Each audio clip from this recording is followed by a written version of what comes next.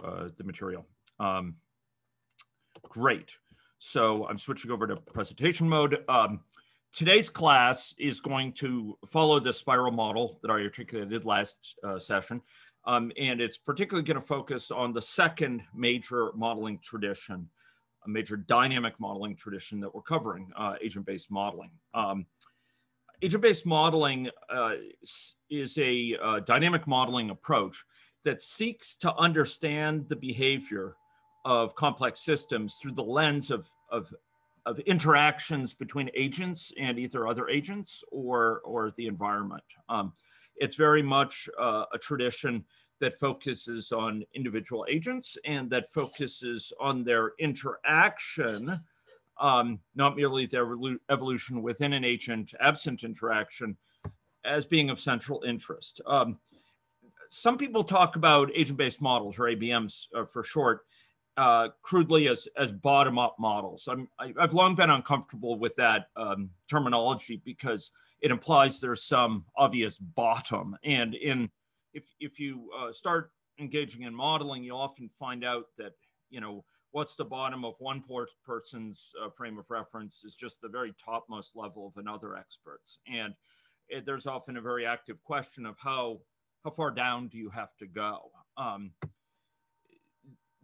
It may seem obvious, for example, with something like COVID-19 that the bottom is, individuals, but it's not so obvious when you get to issues such as how viral growth and decay within a given person may put their life in risk, their level of immunity that they build up in response to a given variant of the infection might or might not hold with respect to other variants of the infection. And in these cases, we often are not sure about just how far down we have to go when we're dealing with this system. So here, we're going to be calling it an upwards facing tradition.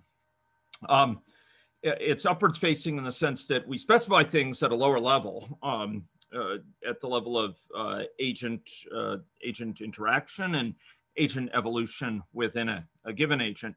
And we study, having so doing, we study the induced dynamics for the system as a whole. We can, by specifying things at an agent level and counting the number of agents, say, who are infective, we could figure out how many infective people there are in the whole population. And by totaling that up across the entire agent population, we can understand the patterns at a high level. And these patterns for agent-based modeling are not merely temporal as they were with system dynamics, but also typically spatial and topological, meaning they can also have to do with the fact that agents are situated in a space, be it geographic or indoor space, or it could be topological in the sense that it has to do with connections between agents, their presence in networks by which agents interact. Perhaps they're social networks, perhaps they're contact networks, family networks, but we can represent these in the system, and often they're of front and center interest. And we're interested often not only in how the system's behavior is induced sort of over time as a whole, but also how it's induced across that network or across space. Within this context, agent-based models can vary strongly between very stylized models. On the one hand, models that are extremely sparse and that are really aimed to stir up insight and learning from very basic principles. And on the other hand, all the way down to very descriptively rich and empirically grounded, meaning lots of real-world data in them, rich characterizations of some real-world context, say the Saskatchewan context. And indeed, agent-based models form the central part of our modeling strategy that we use for the province for COVID-19. I have a substantial tradition over the years of emphasizing certain ways of specifying models, and it bears just noting this approach because it it highlights most of the salient things you want to think about if you're thinking about building an ABM. And really, that's what so much of this lecture and this series of 3 lectures is about. It's equipping those of you preparing to go into projects to be prepared and starting through the thinking of what needs to go into that project for the stakeholder. With agent-based modeling, often we think about the op parties framework, outputs, what are the populations of interest, and then within each population, and sometimes for the environment as a whole, we think about the parameters. These are pre-specified assumptions about the agents, often either scalars, particular numbers like, their weight or height, if we treat that as static, or their age, if we treat it as static for the sake of simulating a short-term outbreak. We also, though, talk about their state. That's the last one here. What aspects of their situation evolve over time endogenously? They're produced by the system. And then we think about actions that change the state and the rules that govern whether or not an action fires or when it fires, under what condition it fires. So something like if age were part of state, aging might be going on continuously. By contrast, someone's catching COVID, getting infected by the virus that causes COVID, the coronavirus, might be something that needs to be triggered by another person's presence where that other person is infective. So those would be associated with these rules by which my state would change. There's time. What are the characteristics of time? What's the time horizon, the length of time over which we're simulating? And is it kind of discrete where we sort of go jump forward among a set of equally spaced time points? Or is it a continuous space where time evolves as quickly or slowly as it needs to simulate as the simulation plays out? We consider interventions that might alter the system from above. Maybe we change the public health order to rule out schools being open, or so we close schools, or maybe we undertake a vaccination campaign in those with chronic disease. Those would be examples of intervention that external stakeholders impose on the system, and we're interested in seeing the effects of that writ large across the system and maybe in subpopulations. And then typically of focal interest here is some environment, because often these agents are situated agents. I emphasize that here, meaning they're placed in some context. In the cognate area of critical realist philosophy, we talk about context, mechanism, and outcome. And here we're dealing with context. So agents are often situated in a particular place. Maybe it's logically defined. They're in a home, or they're in a hospital, or they're in a long-term care facility at any one time. At other times, it may be geographic. Yet other times it may be, where am I placed within a school? What classroom am I in? Bearing in mind that COVID may be spreading across that school. So we have an environment in which the agents are placed. And this distinguishes a bit from what's called the cognate tradition of microsimulation, which otherwise is very close, but really doesn't focus on agent-agent and agent-environment interactions traditionally as much. The weight is more on how do diverse agents, evolve on their own, rather than an interaction. But that tradition of microsimulation has really started coming together with agent-based modeling, which derives largely from mathematics and computer science, whereas microsimulation from economics and social science.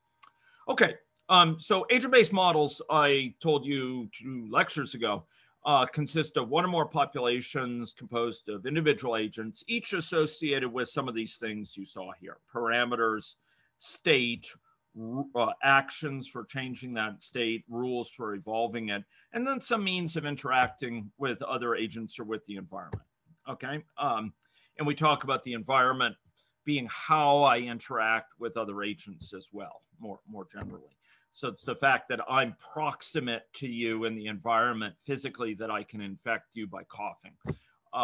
or it's the fact that you and I are both on Twitter, that I can affect your ideation by adverse tweets I send. So in agent-based models, we have a time horizon, we have some initial state. Now, ABMs are very different from system dynamics models in a number of different ways. They're closer than they are different. They're both dynamic modeling traditions and therefore stand quite different than, say, statistical traditions. They're quite close together from a distance if you consider them as dynamic modeling traditions, but they have a lot of salient differences. And one of them is that in stock and flow modeling, in system dynamics modeling, compartmental modeling, whatever term you want to use for it, we have a small modeling vocabulary. We build these models up from just two major building blocks that you heard about last time, stocks and flows. And as we'll see, there are higher level constructs we sometimes build with those. There's patterns we put these together into, molecules, as Jim Hines would call them, that sort of compose them together into larger pieces like first order delays and second order delays and aging chains and co-flows and various other factors. But we're building them out of stocks and flows. It's our brick and mortar, as it were, our nouns and our verbs. The power lies in the combination of these elements, and we analyze the behavior of those. In agent-based modeling, we have a far larger modeling vocabulary, and we use for a given model different subsets of this vocabulary to different amounts. And the power here is in the flexibility and combinations of the elements, and in a variety of analysis focus. So the ABM vocabulary, particularly as manifested in agent-based modeling in any logic, consists of a initially dizzying array of different particular building blocks, parameters, events, multiple model mechanisms for specifying dynamics. Mind you, something like state chart specifies not only the state, but it specifies the actions that change the state and the rules by which they update. So do stocks and flows, incidentally. We have interagent communication via things like networks, and we have geographic context, and we have mobility of agents. We can have subtyping of agents that look, we may have a person agent, but then there can be healthcare professionals, which are a type of person. And of those, there can be physicians and nurses and allied health professionals, such as social workers and occupational therapists, physical therapists, But there might also be people who are persons who are not healthcare professionals, such as those engaged in other essential work, or such as those who are involved in other spheres of importance, such as prisoners, et cetera, that have certain characteristics. So we can have subtype relationships between agents that are often rather rich. We often spatially embed the agents. There's data output mechanisms. Often there's diverse types of agents. Sometimes they're humans, but there might be, in some cases, tests or contact tracing records or vials of vaccine in some cases that undergo processes and undergo processing. The difference between an agent and merely a kind of convenience object often hinges on, does it have behavior? But even so, you can have agents or actors with high degree of agency that are not human. Think about service dogs in some of our models that are agents that interact with humans and confer diverse benefits to them. So we have a very broad modeling vocabulary here, and agent-based modeling I like to talk about being, harking back to the Russian proverb, knowledge of the fox, whereas stock and flow models and aggregate system dynamics models are hedgehog knowledge. That's an old Russian proverb that talks about the different types of knowledge to which I gave reference last time. Okay, so here we have one or more populations. And, I went over this before, and I have no interest in dwelling on that. There's too many important things to talk about. The opportunity cost is too high. But I do want to emphasize a few points that I didn't make the first time. So we have these populations, and, in the model, the population is typically going to draw on one or more classes of agents. So we might have a person class and a service dog class, or maybe a person class and a class associated with, particular types of healthcare professionals, contact tracers and physicians and those involved in lab work or what have you. So we have these classes. They should be distinguished by each other, both in terms of characteristics and behavioral repertoire, sort of what behaviors can they undergo. If they only differ in degree, don't have a different class. Just same class, they just have different characteristics in terms of that class. But if they differ in terms of what behaviors, the behaviors to which they are subject, to which they can undertake, that's when you'd have a different class. Now, these populations can also be more than one in number, but we have at least one population of one or more such agent classes. And that population will hold one or more members of that, one or more instances, as we'll say it, drawing on the language of object-oriented programming that probably most of you learned and hopefully loved in CMPT 270. You can have, therefore, a set of people in the population. So each of these individuals is an agent that belongs to this population, which holds instances of this class, okay? So we have these populations holding instances of class, and at any one time, there's a certain number of people in any one of those populations. Hopefully, as computer scientists, that's something you're very, very familiar with, even if you have to kind of think it through.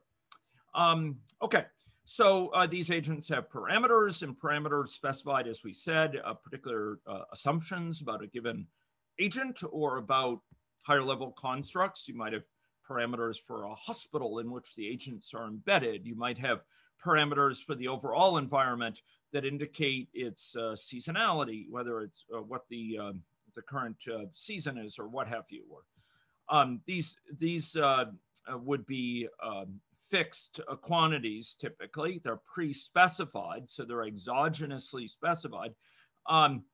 But they would lend, for example, at an individual level, each person a set of characteristics. Okay, they are imposed typically on that population. I'm glossing over some subtleties here, but trying to convey the overall points. Parameters are a static quantity, and in any logic, and I'm going to weave together because I'm trying to get you going on your thinking about projects, some factoids that are specific to any logic's instantiation of agent-based modeling, which I consider particularly rich. Within this context, parameters do two things. They communicate assumptions, but they encode assumptions, but they also communicate them from the point of creation to where it's used. So if you have a population of agents, that population is responsible for creating those agents, and it also communicates to each agent, this is your ethnicity, this is your sex, this is your age or what have you. And that can occur at different levels of the hierarchy. So we have agents embedded in other agents, something we'll talk about. You can communicate it down. And the experiment will communicate to the sort of main global environment, as it were, what assumptions to use when running the model as a whole. Okay, so agent-based models, the agents have, and sometimes the overall environment has state as well, and rules for evolving the state. So often we encode discrete aspects of state. We're talking discrete as in D-I-S-C-R-E-T-E, not with double E. This is not about secrets and sharing them silently. This is about countable number of things, right, as compared to and contraposed with continuous things. So here we have a set of possibilities, something that would be called categorical possibilities in other domains.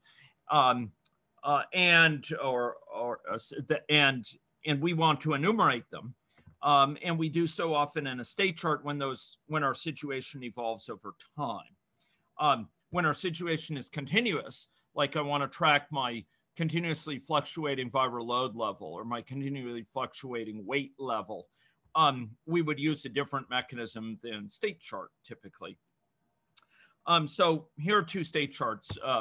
And these state charts have to depict different concerns, different spheres of concerns here. So we have an infection state chart, and we have a state chart with respect to care-seeking behavior, with respect to whether someone's open to say, seeking care for a cough or for high fever or for a shortness of breath for COVID-19. And a given person, an agent who might contain these, be described, but their evolution is described by these state charts, at a given time is going to be in exactly one simple state with respect to each of these state charts. So, for example, this person might be in an infective state with respect to the infection state chart, but with respect to the care-seeking state chart, they're in the state of not open to seeking care. So they're in a specific state with respect to each of these state charts. The state charts depict, as I noted earlier, not only the state of a given person, or aspects of that state, different aspects for each of these state charts, but they also depict the actions that can change that state. And those are depicted as these transitions, but moreover, the rules by which those actions take place, whether they're continuously going on or whether they occur at fixed time points or whether they occur at a certain Poisson arrival, certain chance per unit time that will occur independent of what's happened in the past. You have a per day chance of engaging in some behavior, etc. So, or whether it depends on agent-agent interaction, where you have to interact with me for me to get infective, for example. You being an infective have to interact with me as a susceptible to get me infective. And these different rules by which, so the states here are these yellow markers that you should have learned to read in CP 270 and UML state charts, right? Those are the states. The actions that can change the state are the transitions betweenst those rectanguloid states. The little icons indicate the rules, and the rules correspond to, well, this little clock one is a timeout. It's not in here, but one which showed an exponentially decreasing little curve is a fixed rate per unit time. Message received, that's this little envelope. That means, for example, you send me a message saying you are exposed to COVID. And I go, oh man, okay, I got infected. I was susceptible. I've received that message whilst I was susceptible. And now you have dragged me into the exposed state by sending me that message. Message passing, message sending may sound ornate, but it's actually one of the premier techniques in computer science that we have to deal robustly with evolving agents who evolve asynchronously, kind of on different clocks. And it can also be based on a predicate, a certain condition. We can also have a transition trigger when I've arrived at a certain point. So maybe I present for care, I arrive at a hospital, and care is conferred upon me. At least that's how it ideally works. By the way, this little decreasing curve, that's a rate transition. I hadn't seen it, but it's an example of a rate transition. And you can have branches that basically, for example, you come here, you expose me. Oh, okay, I've gotten exposed, and I have a 5% chance of getting infected. So I roll a 20-sided die, and if it turns up 1, I'm infected. Otherwise, I go back to susceptible because each facet has a 5% chance. It's 20-sided after all. Okay. Now we can have parallel state charts, and each state chart by default evolves independently, but if you want to have coupling, you can. One state chart can change the rates by which the other evolves. One state chart can send messages to the other state charts. One state chart can change the parameters in which conditional transitions depend, or excuse me, change the variables in which conditional transitions occur. So often we'll have one state chart depending on another. For example, someone being infective in the infective state and having very serious symptoms might lead someone to transition from being not open to seeking care to being open to seeking care, or from being open to seeking care to actually seeking care. So often these state charts might be shown as kind of solitudes visually, but there's often interactions between them that are very significant. And when we build models with stakeholders, we build models up, we prize visual representation so we can discuss these things with stakeholders.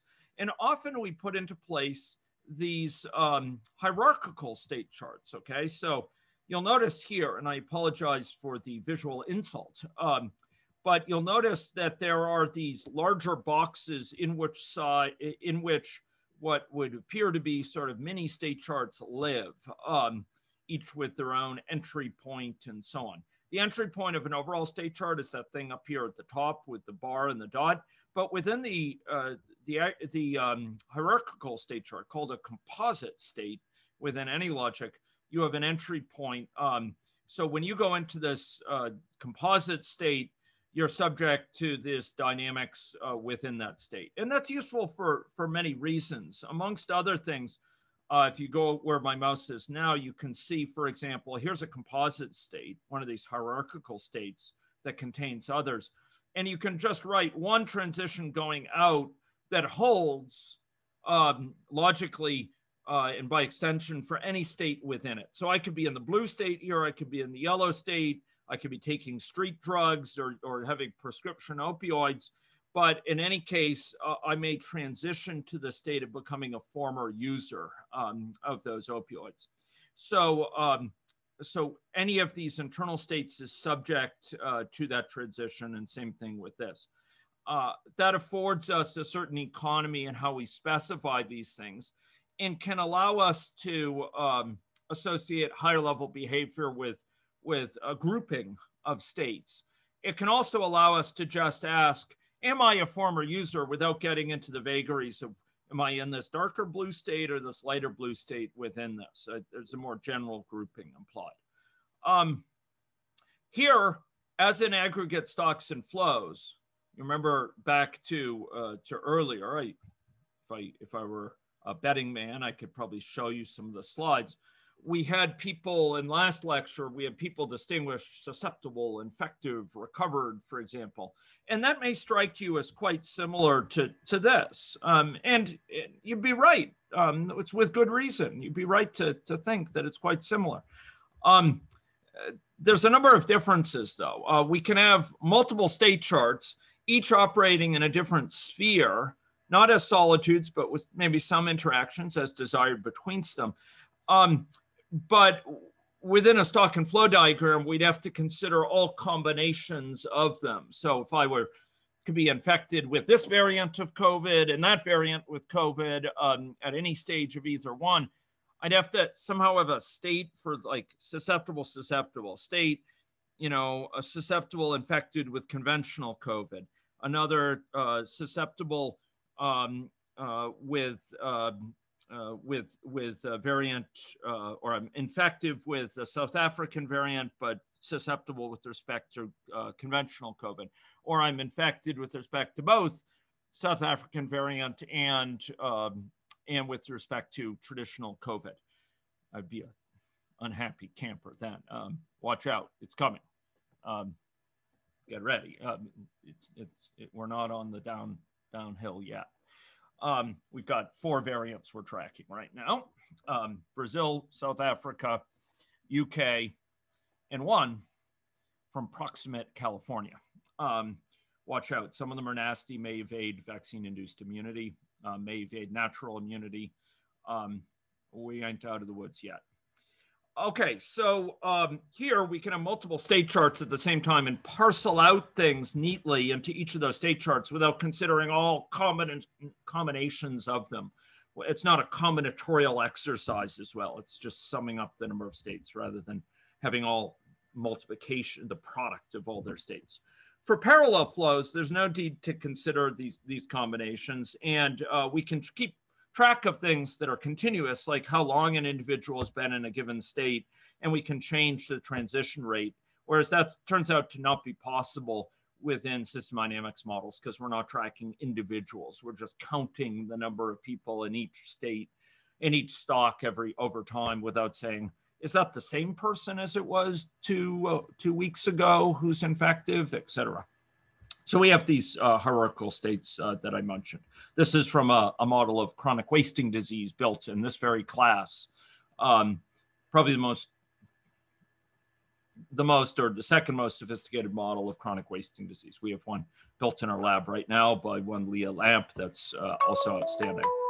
Okay, underneath all of this is a model of continuous time and any logic whereby events can happen as fast as they need to or as slow as they need to. And there's a thing called we're between computer scientists here, so I need to convey this to you, a discrete event schedule. There's a schedule in continuous time that schedules when events fire.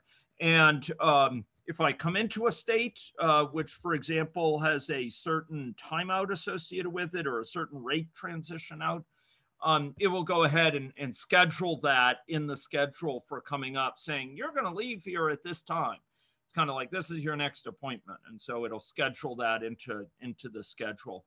And events can get deleted from the schedule. So if I'm a deer in the summer grouping, but I die before summer is out, that event will get descheduled. And so it will no longer fire. Okay. Or if I leave via another route, for example, I move into rut season, watch out. You don't want professors in rut.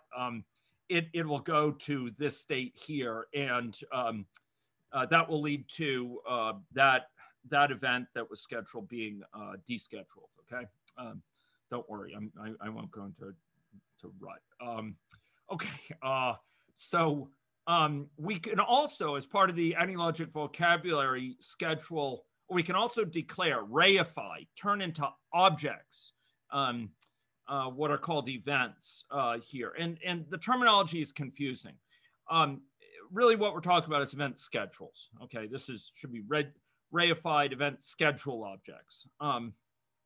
And these come in two forms. One is, which I'll call a regular event object.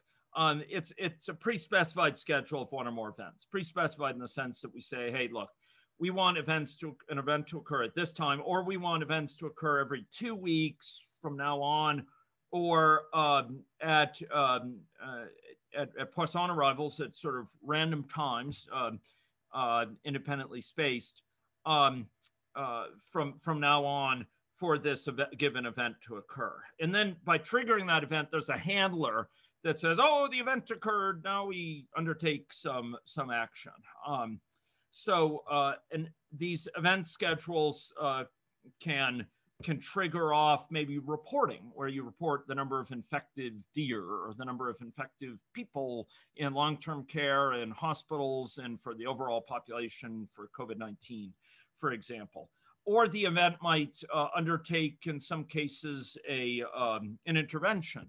So maybe you have every month a vaccination campaign that's undertaken. Or maybe the event is triggered by a condition, the occurrence of an outbreak, and we undertake an outbreak immunization campaign focused on the group affected by the outbreak. So if it's an outbreak in long-term care, we go in with our public health nurses and so on, and we vaccinate people in that facility and all the facilities served by the nurses who also work in that facility, because there's a lot of moonlighting going on. Or a dynamic event, you can actually have multiple instances of it declared ahead of time, and you schedule it, and it will fire later. It's a bit like a closure that will occur later for those of you who have taken the functional programming course within your training. 340, I think. Okay. So there's a bunch of different ways we can schedule these events, timeouts, or at a fixed rate, or a one-time basis, or when a certain condition changes. And we use these to trigger things within the model. Okay, beyond those, time is short here, and we have a lot of material to cover. Agent-based models would not be true to the agent-based tradition if they didn't emphasize interaction between agents. That's what I've specified thus far. All relates to things within an agent, and that's all well and good. And the microsimulation tradition deals with all these sorts of things. But what really tends historically to distinguish agent-based modeling and has brought it into its own as a point of attention is the interaction between agents, whether it's Tasmanian devils with devil tumor facial disease and susceptibility to it, or whether it's deer with respect to chronic wasting disease, or mosquitoes and humans and birds with respect to spreading West Nile, or whether it's aspects of COVID-19 spread or TB spread or STI spread, such as chlamydia and gonorrhea, or spread of HIV/AIDS. This is spread HIV, and it could lead to AIDS eventually. The interactions are often front and center, what we're interested in with agent-based modeling. It's the interactions between agents and their environment that really are at the heart of agent-based modeling, much as feedbacks and accumulations were at the heart of system dynamics modeling. Here, we need to talk about how do agents interact. And the foremost way within any logic that agents interact, and it's a foremost way within agent-based modeling more generally, because it reflects the need for asynchronous actors to interact, is with messages.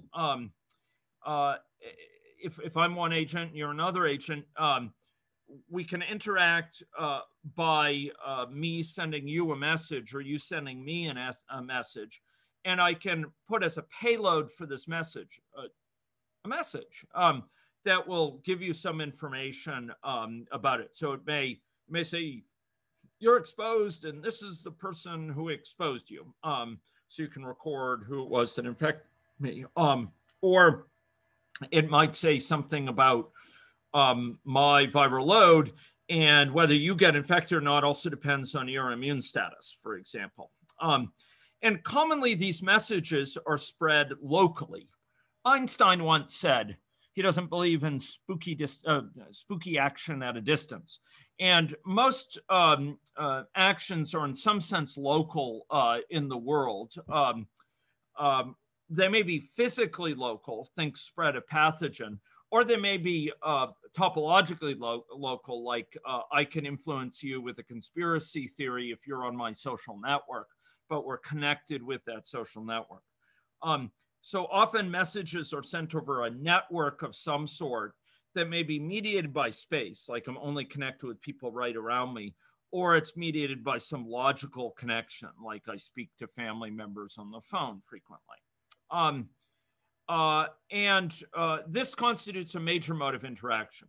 There are ways for agents to interact continuously, maybe for me to be linked to you, for example, via stock and flow. Maybe I'm an agent who's shedding aerosols for COVID-19, and maybe we represent the workplace having its own processes and so on as an agent, and I shed my aerosols into the workplace in ways that accumulate and expose others in the workplace. But if the agent is workplace as well, a higher level agent, I might spread continuously into that.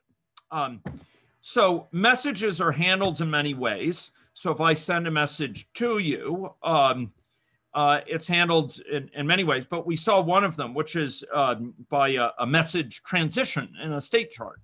So here we have it, and unfortunately it's very small, but with your youthful eyes, I'm confident you should be able to, most of you should be able to make it out. It's that little envelope on that transition there.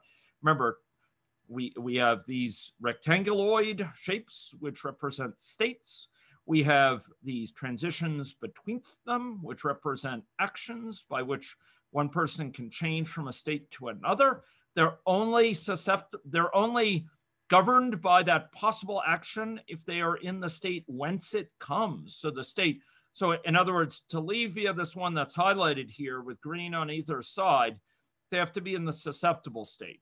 That's the only case where they could leave via that transition out. It's like a finite state automata for those of you who have taken the required course or the elective course within our department, which I highly recommend. So here, if I'm in a susceptible state, I am subject to transition out via infection. But the thing that will trigger it is a message, and that's the the indication that it's a message is denoted by it having this envelope. There's only in this case, well, this is a factoid that you don't need to worry about, but we can have multiple message types within a given model. This happened to be from one in a simple model I'll be providing to you hopefully today that indicates there's only one message type extant, so I don't have to check what message type it is. I'll say unconditionally, if I receive it, I'll go to an infectious state.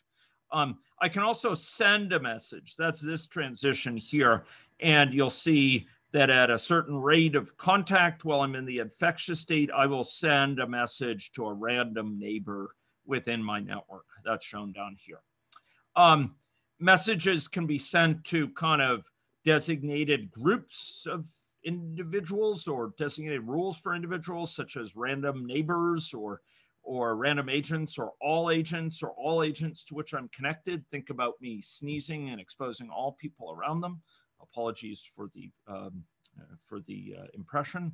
Or they can be sent to a specific agent, and this is the API call within AnyLogic's Java libraries.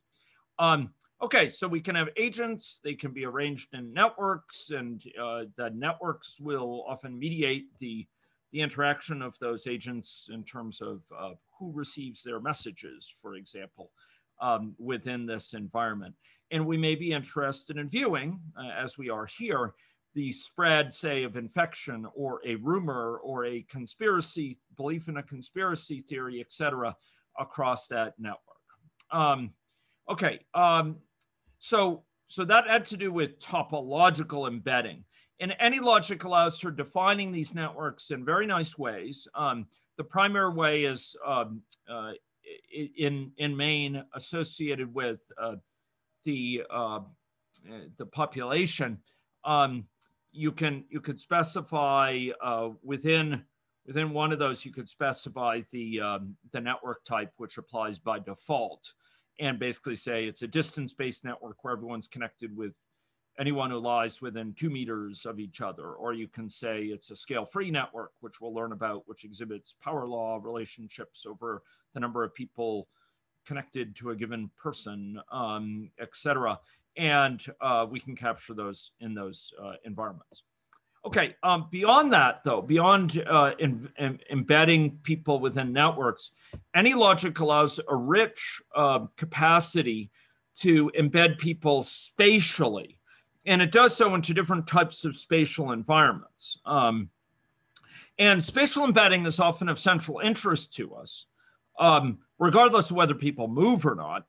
Them being situated at a given point in time in a spatial environment is often really of interest because it may govern spatial locality, whether I can influence you, say, with pathogen or by a non-electronic utterance. It may limit my influence in terms of transmission. It may also lead us to understand certain phenomena, that we might see empirically and have us wonder, why do we see that? Well, we'll build a model that will capture it. And spatial embedding can permit geographic embedding of geographic information system information. So as our ABM is for the province, we can have it represent each city and town within the province and interactions of people throughout the province. in a spatially grounded manner, in a geographically grounded manner. Now, AnyLogic, roughly speaking, it offers 4 options for spatial embedding. And AnyLogic here, again, is particularly rich. You'll find different subsets of these in different packages. It can allow for discrete cells of interaction, starting down here at the bottom. We divide up, or the fancy word for it is tessellate. We divide in a mutually exclusive, collectively exhaustive way the space into a set of grid squares. And I'm sorry, I'm not more evocative in my sort of depiction here. But we divide up into columns and rows, each of which is disjoint, and they collectively cover everything. And there's only 0, 1 agents in any given cell at one time. So it can either be live or dead with respect to a given agent. Alternatively, we can have people embedded in a continuous way. This is the topmost one, in a continuous way. So I have some location in space. My location is not mutually exclusive of yours. You could view it as, the view from 30,000 feet. For all intents and purposes, you don't have to worry about representing whether 2 cars overlap in space. Rather, you just treat them as kind of passing below you, or other planes flying below your plane. They pass, and there's no physical exclusion. You can things move around in sort of ghostly ways that pass each other. Essentially, they're points and pass each other as infinitely small points. Now, we can put in place rules for collisions and so on, and some of you will be meeting that in the problem sets down the road in this class. We can alternatively put people in GIS space, geographic space, where there's each agent is associated with latitude and longitude, and there may be resources like roads or physical barriers like rivers and lakes and mountains or what have you at different places. It's a continuous space. There's no physical exclusion. And you can also load in what are called GIS shape files, which allow you to load in very particular information. Okay. And then finally, we can have an embedding in physical space with what's called the AnyLogic pedestrian library. And this was actually created by one of the members of this class, Zishan Ahmad, which, it might be taken as showing a rather vigorous coordinated calisthenic exercise, but it happens just not to depict people in their appropriate positions, which are seated in front of theaters. And you could see various infective individuals who are scattered amongst them. So we can also place people in the context, say, of a hospital and simulate the flow of people, capturing some aspects of waiting times and waiting queues, et cetera, as they await care in various patient care rooms, or are circulated for various types of imaging, such as CAT scans and X-rays and VQ scans and ultrasound scans, et cetera. Here we might be interested in how crowded the waiting room is getting. There can only be a certain number of clinicians in a given room at a time, certain number of patients, and that limits us. And we might be interested in understanding aspects associated with that. Within a 3D spatial environment, we can similarly capture rather evocatively sort of the layout of a facility in a way that can be helpful for stakeholders. I'm going to come back to those with mobility in just a minute. All of this is not specifically talk about mobility. It's talk about situated agents, regardless of whether they move or not. We do have irregular spatial embedding, and here it can be accomplished in 2 different ways: pedestrian library and with this what's called network-based modeling within AnyLogic. I think that's still its name within AnyLogic. But these sorts of embedding can then give rise to patterns. And the patterns that are observed here, as I enunciated in the first few minutes of this very session, can be of multiple sorts. They're not merely patterns in time, although we do get patterns over time. See the bottom of this, for example. But they're often patterns over space. So this being a distribution of prions dropped by afflicted cervids. So in this case, white-tailed deer with mule deer. I think it's mule deer, actually. Sorry. With chronic wasting disease, a type of misfolded protein disease, using these misfolded proteins called prions, which is a lethal disease. And you do get some dynamics induced on the population over time. How many agents, in this case deer, are at different points in their natural history of infection, susceptible versus subclinical non-shedding versus having outright clinical symptoms, etc.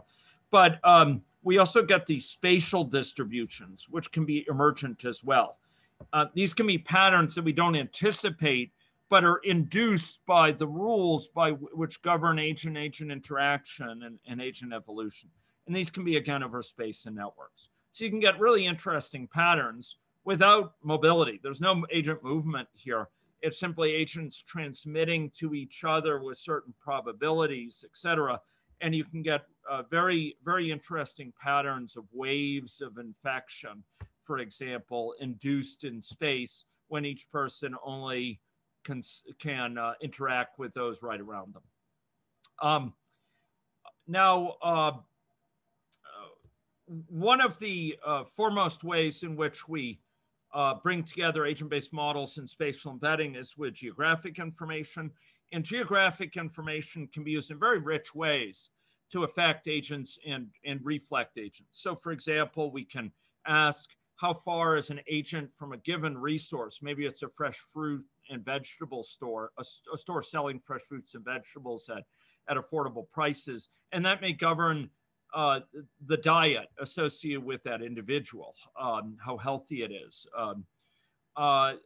We might route in an environment an agent along particular paths. Maybe they're car routes or bike path routes in ways that bring them through different areas of a space, or that mean they have to go through a longer traversal than a geographic distance alone would suggest, and crow's flies distance would suggest. We can associate agents with resources that are nearby them. For example, deer with fresh grass, or moose with browse nearby. We can create information on background risk of exposure in different areas, such as the risk when a given susceptible agent that's the gray, comes into a given area of this lakeshore margin. If it's an area with a lot of prions, red, they'll quickly become infected. But if it's an area absent prions, such as these areas down here, which have low prions, you have a disproportionate number of susceptibles because they haven't gotten infected yet. Whereas these ones up here, susceptibles who went to the lakeshore, got infected by the prions, and it worsened, successively. It was a vicious cycle.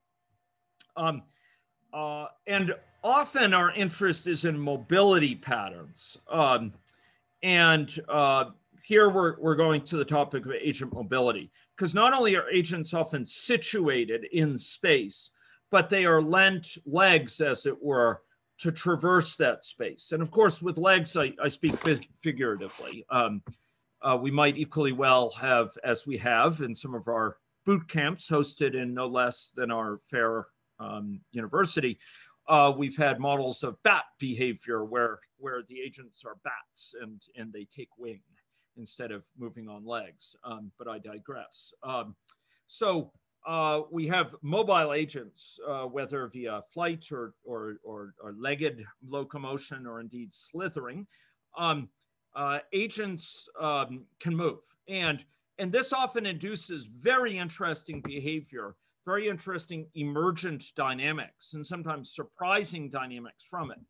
Because no longer is it me waiting here until the infection reaches me as a situated person through my social network. It's coming closer and closer, and then it comes close enough to me to put me at risk.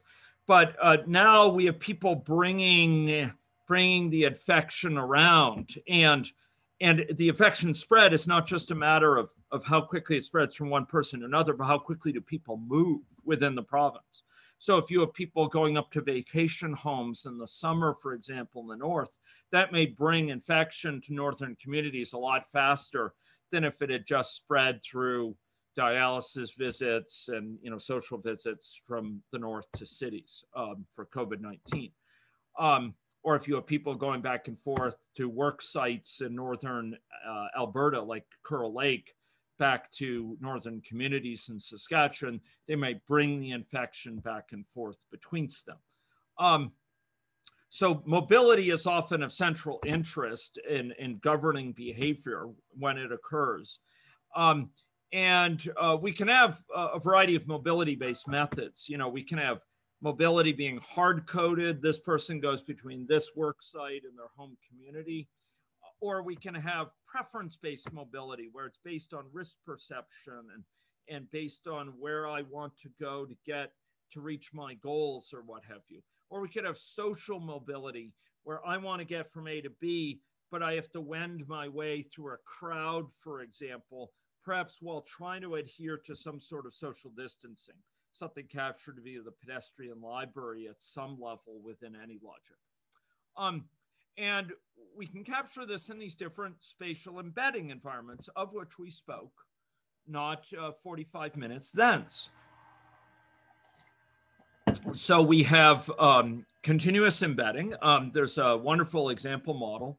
Well, wonderful in the emergent behavior, not so wonderful in the code, called Wandering Elephants, where elephants wander around a landscape and browse and consume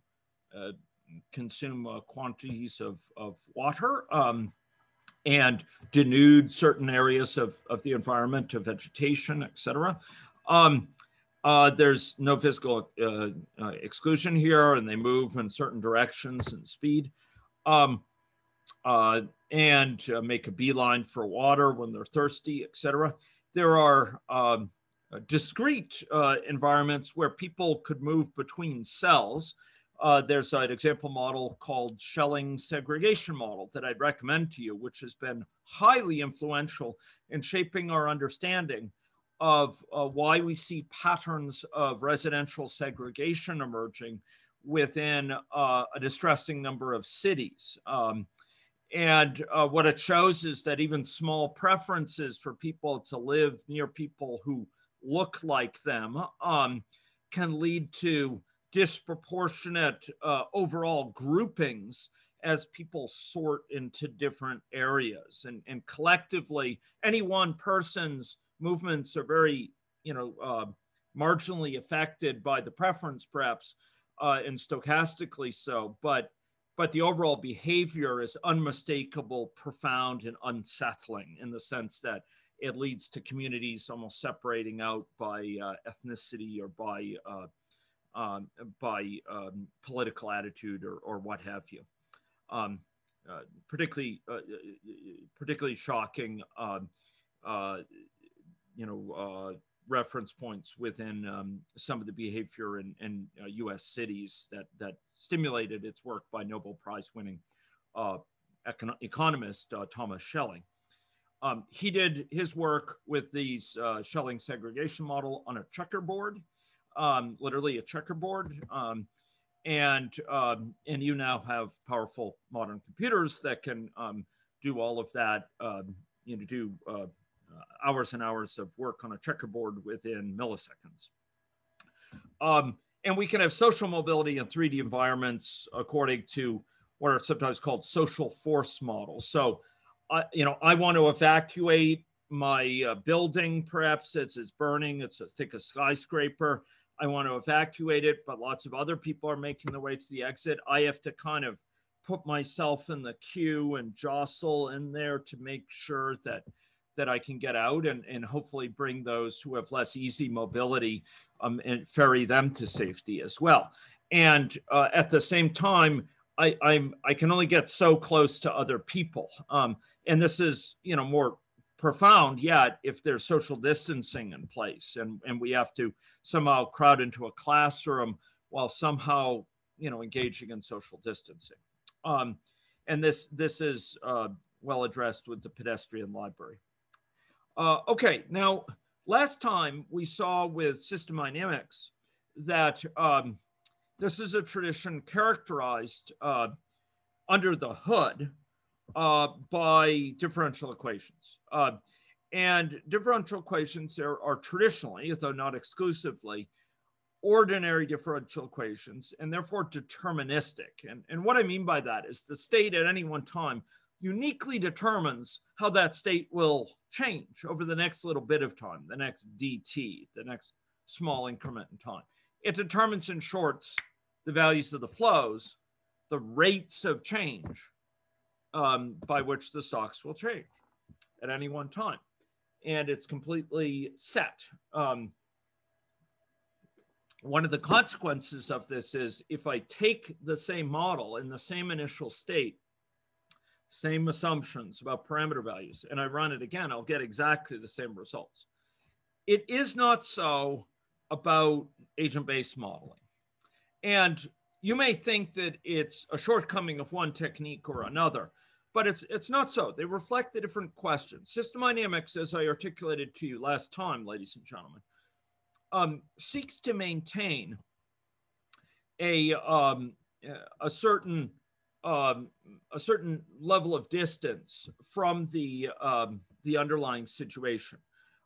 It seeks not to get involved in what events there are, the particular peculiarities, whether this particular person is seeking care, for example, whether this particular person who is infected twice before is the one who gets newly infected now.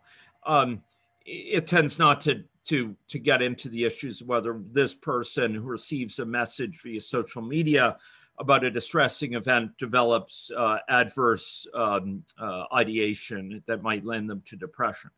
It rather tries to capture patterns, overall sort of levels of occurrence of certain phenomena. And as such, it doesn't get into whether it's the same person who's still in the infectious state from earlier. And it doesn't get into the vagaries of whether it's, 3 people this time and 2 people next time and 4 people. It's just on average, it's 2.5 people leaving per unit time, per week, let's say, being discharged or what have you. By contrast, agent-based models are avowedly upwards facing models. I use I sort of abused the language by saying bottom-up models was often used, though again, I think it does a disservice. But the point is, we're dealing with low-level phenomena. We are dealing with events. We are dealing with individuals. And when it comes to the realm of individual behavior, whether it's service dogs or persons in the general population, or whether it's mule deer, or whether it's Tasmanian devils or physicians, behavior has its stochastic components.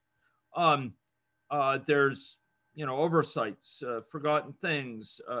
People can't get to the elevator in time that happens to expose them to would have exposed them to the infective, et cetera. There's a lot of vagaries of stochastics, of happenstance. And so if we're modeling things at that level, we typically make use of a model where we dignify those stochastics by representing them in the model. So instead of transitions occurring in some lockstep way or some way that's precisely specified for each point in time, there's dice being rolled over time. There's chance that governs whether or not your exposure of me actually infects me. There's chance governing whether that person who is a real social butterfly is the one that gets infected and goes to Diva's nightclub and, ends up infecting a lot of people. Or whether they go to Diva's nightclub in a given event when they're feeling a little bit under the weather. So if we want to characterize things at a level of individual, we have to deal with this happenstance. And guess what? It turns out the happenstance can be really important. It can sometimes be a little bit like the tail that wags the dog. It can have disproportionate impact. It can be a bit like the butterfly effect, where a butterfly flapping its wings in North America or in Brazil can lead to a tornado in Texas. That was the old analogy. These chaotic systems, these systems which have nonlinearity, which have these positive feedbacks of which we spoke last time and which I illustrated. Alas, my rod is gone. Okay, I had it next to me through this very morning, but I think there's another agent involved. So when we have these positive feedbacks, ladies and gentlemen, they can amplify these small changes into big changes. And when it comes to COVID-19 and spread, one person can breed 3 people infected, can breed 9 people total, can breed 27, 81, 243, et cetera, right? So here, how do we deal with these things? If each run is different, how do we reason about them? Well, we embrace that fact. We deal with factors that allow us to be robust despite it, but we also take advantage of these stochastics. So to be robust to it, to make sure our conclusions are not, that we don't draw the conclusion from any one run. We run things many times. And to make sure we're not, hinging our decision-making on a fluke, we run it many times and we see if there's broad regularities that come out. And often there are. It's not just, total sort of chance events with no rhyme or reason every time, full of sound and fury signifying nothing. It's not like that at all. Often there's broad regularities and then there's some, variability around that. So in this case, we run it many times and we can see those regularities because they're conserved across many runs. We see them again and again and again and again. And we can summarize statistically. This is one of the reasons having some exposure to statistics is advised. We can summarize statistically things like the median or the means, and we can specify something about the breadth of that distribution, where the 25th percentile is or 75th, and summarize, most runs, 50% of runs lie within that band, within that envelope, et cetera. But these stochastics are also an asset. Observing the variability can lend insight into variability seen in the real world data. And sometimes we see things in real world data that are really confusing. And we want to know, look, is that just chance? Could that just be due to chance? But it's often not just chance. It's chance with the structure of the system interacting in ways that lead to interesting patterns. And by building an agent-based modeling, capturing this uncertainty in it, these stochastics, is rolling of the dice. Stochastics is randomness over time. We can often see if this could be explained just by that variability. So we expect a certain, sometimes up and down, associated with a given measure. So for a given run of a model, a given realization, as we call it, we might see a certain set of outcomes. For example, incident cases here in the low socioeconomic groups or in the high socioeconomic groups. This is cumulative number of cases over the entire run. In orange, it's a kind of a bar that indicates it's just short of 2,000. And here's another one for high SES. But if we were to run this many times, let's say 50 times or 100 times, et cetera, what we'd see is that there's a distribution over these. This 2,000 is actually on the kind of on the low side of an upper part of the distribution here for low SES. Sometimes low SES has upwards of 2,500 cases. Sometimes it's just, most commonly, it's just, or very commonly, it's just short of 2,500. But then there's an anomalous set that are down here at 1,500, very small number. And then look at this. There's quite a few where the infection dies out altogether.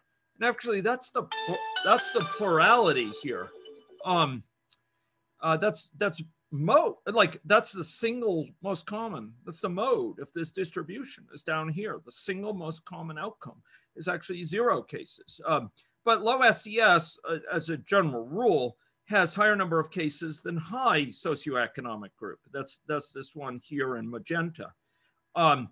Magenta tends to have fewer, and if you were to unpack this big bar, I think you'd find most magenta ones are also, or the plurality of them are also down here in the 0 range. So here over time, we get kind of an envelope, and I'm not showing it well, but if you were to sort of slice this at time 700, for example, and look at it from the side, you'd see a distribution, which is kind of low up here above 2000, and then it's going to rise and probably have a peak somewhere around here, and then it's going to precipitously decline as you get close to 0. Okay, so here we can capture those effects of stochastics.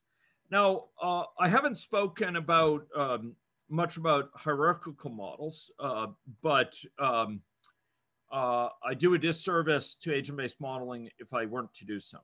Okay, agents in agent-based modeling, I've whispered, as it were, at times here. I've hinted that they need not be always the very lowest level actors that you're familiar to think about. So you might have people, for example, but if there's a long-term care facility that has certain processes associated with it, certain screening processes, certain processes associated with closure rules, certain processes associated with bathing residents or what have you, maybe you represent that as an agent too. Or maybe a hospital could be an agent. Maybe a city or a neighborhood could be an agent. And then you have this kind of nesting of agents and agents. You might have people within a long-term care facility who are residents, others of whom are staff. And then within the long-term care facility, you could compute statistics that reflect that population within it. The agents within a facility might be in some sort of networks, and staff that care for a certain ward of the facility might have particular close interactions with those. And those effects at that low level might induce patterns among long-term care facilities. And then long-term care facilities might be joined. I apologize for the rather the poor aesthetics associated with this. You could tell that art was not my foremost calling in life. Here we might have 2 facilities joined if a staff member who works at one facility also works at another.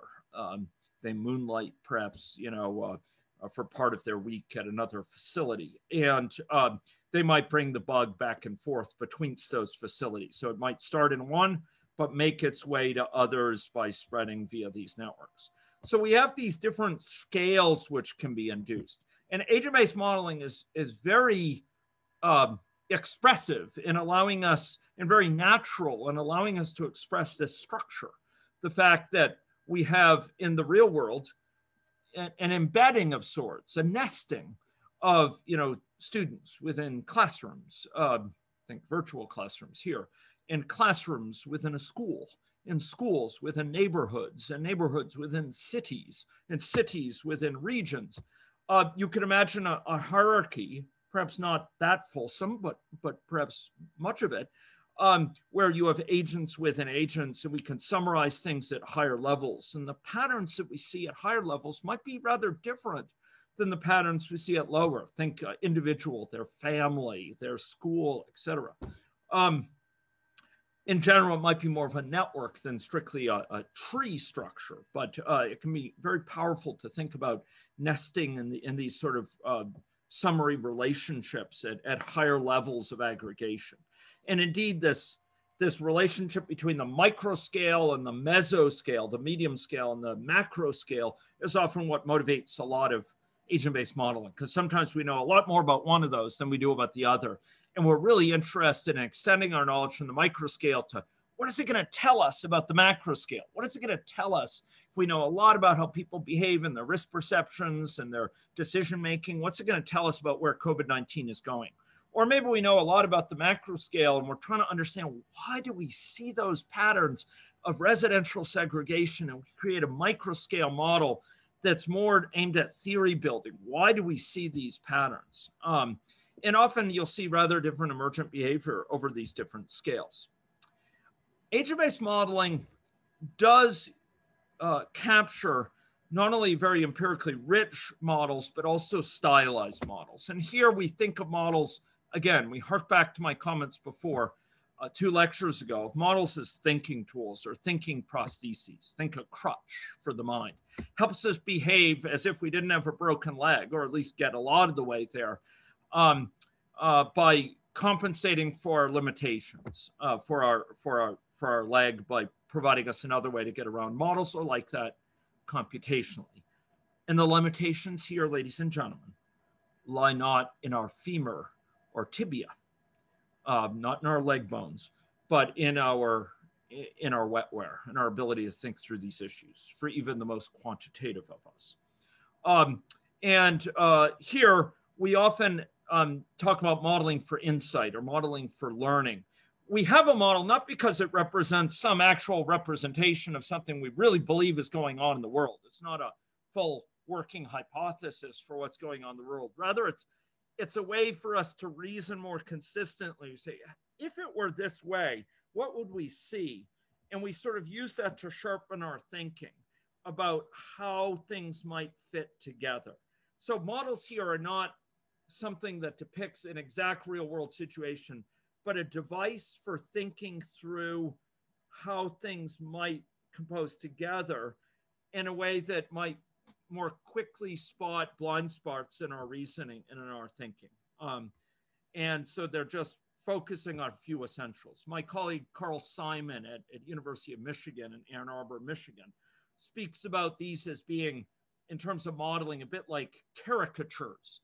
Some of you may have seen caricatures of previous Canadian prime ministers, which may depart from actual photographic type depictions by accentuating certain features, perhaps a most pronounced chin, for example, or a larger protuberance of a nose, perhaps certain exaggerated facial hairs.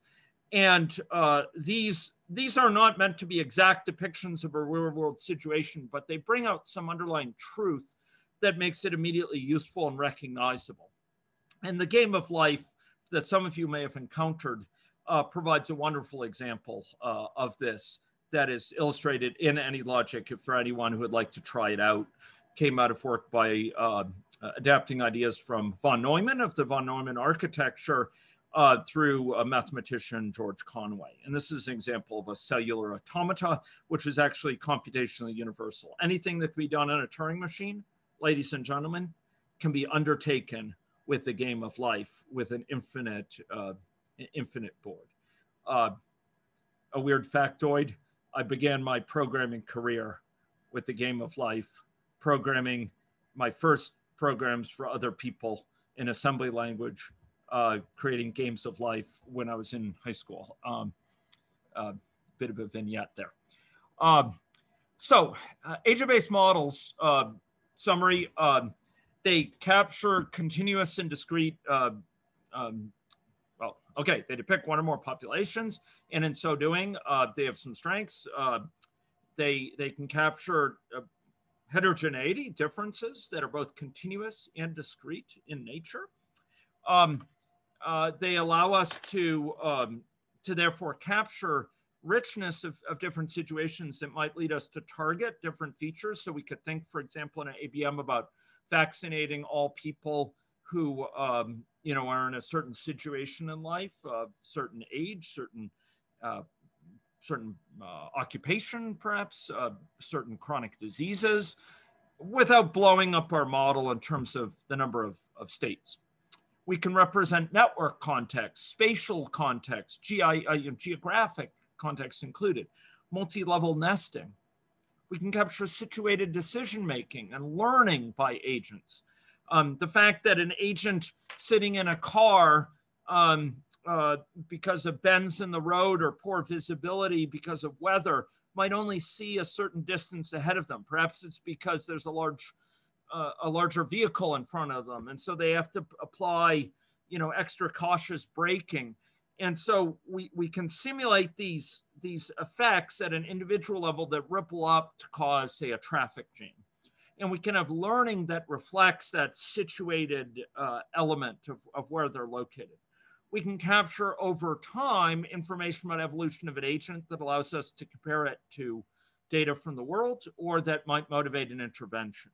For example, in our province, ladies and gentlemen, immunity to COVID-19 does not look long-lived compared to something like measles, where you might be secure lifelong immunity via infection or via proper 2 doses of measles-related vaccines. COVID-19 infection immunity will probably die out within less than a year. So we might have multiple shots, and maybe there's rules governing who gets shots depending on the most frequent shot they've gotten, and we can keep track of an individual's history in terms of their history of getting vaccinations to know if they're eligible for a new one, for example. We can visually depict these, whether it's on networks or in space, geographically, or in terms of stick figures in ways that can aid communication. And we can often use a model like this, being a fairly low-level model compared to others, to often test out strategies. I had spoken last time, and I'm conscious we're going over here, so I'm going to wrap up in just a moment. In system dynamics modeling, we disaggregate a model, again, by characteristics. We divide the population up into, say, susceptible individuals, exposed, infected, and recovered. Whereas with agent-based modeling, we're taking a given person in the population and they keep track of what state they're in. In a system dynamics model, we count the number of people in each state, and we don't get into who it is, if it's the same person who's here now who was here before. In an agent-based model, we can, and each person can keep track of their history, for example. In an agent-based model, we can nest environments in a way that just is not possible within system dynamics models.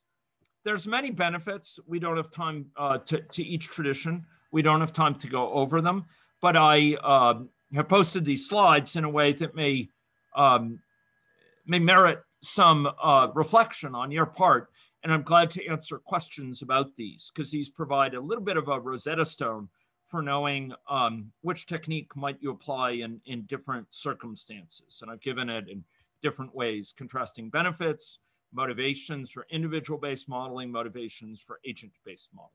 And with those words, ladies and gentlemen, I will close this lecture and I will open office hours with a 5-minute break. Thank you very much. And I appreciate your attention. Next time we're coming together to cover the final of the 3 traditions, another individual-based tradition of discrete event simulation. And as we'll see, that tradition, like all of these, can work as complements to one another and can work collectively to create hybrid models of formidable strength, flexibility, and power in terms of easing our learning. Thank you very much.